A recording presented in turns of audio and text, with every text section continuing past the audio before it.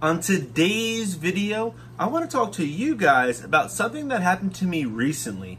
It's very serious in the aquarium hobby, and I really didn't know much about it. I've heard it before, but I really wasn't familiar on this specific topic. You know by the thumbnail, you know by the title. Today, I want to talk to you guys about DROPSY. Before we get into today's video, if you do like aquariums and you do follow people on YouTube with aquariums, be sure to subscribe so you can tune into more of this content here on my channel.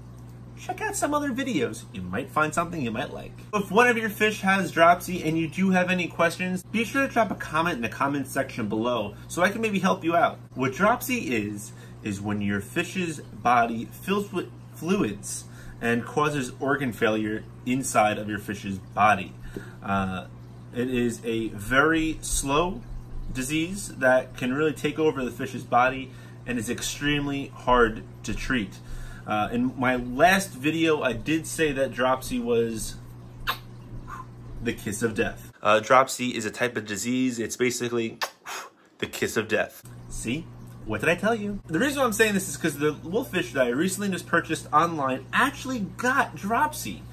So I needed to come up with a solution to fix this wolffish.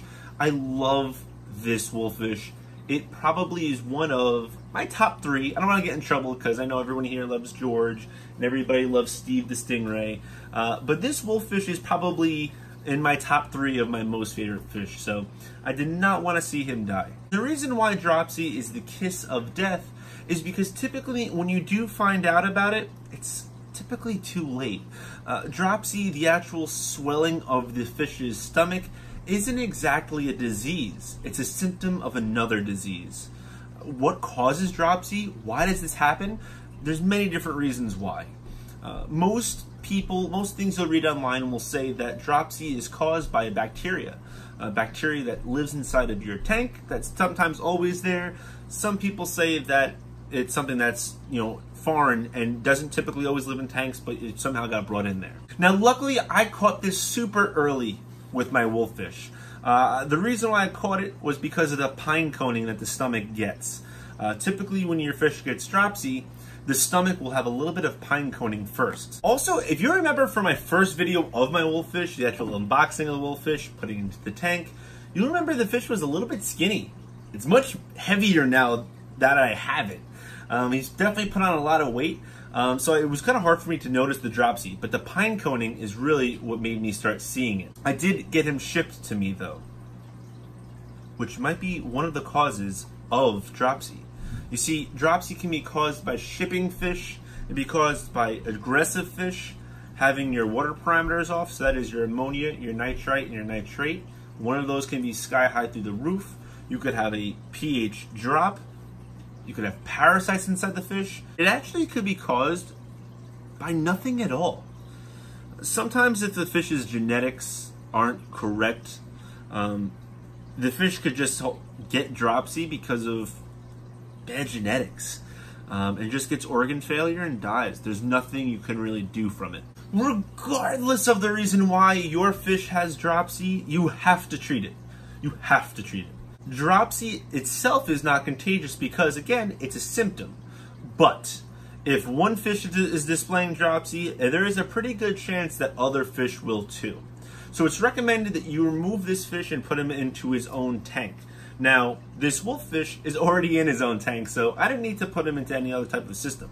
He is quarantining right now in a 10-gallon tank and will be moved into a larger tank as he grows out. He's a very aggressive fish, so he can't really take many tank mates. But we will test that out soon. Because I love this wolffish so much, I know I needed to treat it. So what did I do? I did my research. And my research told me to get some CCAM products. I do love CCAM products. This is not sponsored by any means. I personally just trust the product and think it typically works. They're a really great brand. So one of the products I got was Canaplex, and the other product I got was Focus.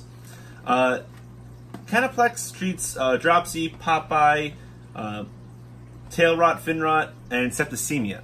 So it's a bacterial, antibacterial. And a fun fact, all CCAM products actually, they swear by it, saying that it will not affect your biological media inside your tank. So Even though it's an antibacterial, we have bacteria living inside of our filters, this won't kill off anything, so it's a pretty good product. And the focus is just for binding. I'm going to go ahead and put a link in the description below to purchase both of these items. So what we're going to do here is we're actually going to put Canaplex into a little container. So you have to get some type of container to mix everything. You want to scoop out a little bit of tank water into a little tiny container, put food in there. So after the food and the tank water in there, and you don't need a lot of tank water, just a little bit. You want to put the Canaplex in. You want to put 1 scoop in per every little bit of food. And to be honest with you, you can read the instructions on the back. I just put a typical amount of food I put in there with a scoop of Canaplex. And what's cool about Canaplex is that you can actually treat the food and also the water. So what you're going to want to do is you're going to want to take that food, put it all inside of there, use your best judgment for food, don't feed too much, just enough so they can get medication. So what I did was I put 1 scoop of the Canaplex and 1 scoop of the Focus. I did this for 3 days straight, and you're going to want to give that fish a break. I gave him a break for maybe about 1 to 2 days, did a water change, and he really didn't seem too affected. Sometimes your fish won't eat. And if your fish doesn't eat, obviously medicated foods won't do it. You have to catch it early. I didn't really see extremely good progress, but I definitely saw him stop. The stomach wasn't getting much bigger. So what I did was I started treating the food and the water. I said, if I'm gonna treat this fish, I wanna do a little bit more. So what I did was I treated the food exactly the same way. For the next 3 days, I also treated the water. You're gonna wanna put 1 scoop of Canaplex per every 5 gallons. So he's in a 10-gallon tank right now. So I put 1 scoop of Canaplex inside the food and 2 scoops inside the tank. You do not need to put the Focus inside the tank. It's just to bind the food with this. If you use just Canaplex, it won't attach to the food, and you're basically just treating the tank water. And now in the beginning of this video, I did say that Dropsy is the kiss of death. And it's more so the kiss of death if you don't do anything. If you catch it early, your fish could heal. Now, I'm not saying that it's a lost cause, and I'm not saying your fish is going to heal, but do best by the fish. Some things that I read online said that you should euthanize the fish automatically after seeing it have dropsy because it's so unlikely it'll make it. Do not do that. We are not veterinarians. We don't know. We can't operate and look inside this fish to find out. But we can treat the fish and see, and for the best case scenario. If you do 2 to 3 rounds of treatment and you see the fish keep getting worse and worse and you want to euthanize it, go ahead, humanely euthanize it. It probably is too far gone. But at least give the fish some hope. Hope for yourself and see if this treatment will actually work. Like I said, I love my wolffish, so I did whatever I possibly could to make sure that this wolffish was gonna live. I'm happy that I was able to treat the dropsy for my wolffish. I'm very happy that I actually had this experience because it was a great experience, because it has a happy ending, and I also learned from it. And I do hope that I can help some people who are watching this video.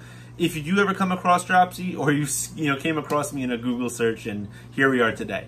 But if you did like this video, be sure to subscribe. Check out some of the other content here on my channel. Ding that notification bell if you already subscribed. But most importantly, don't forget to fish on.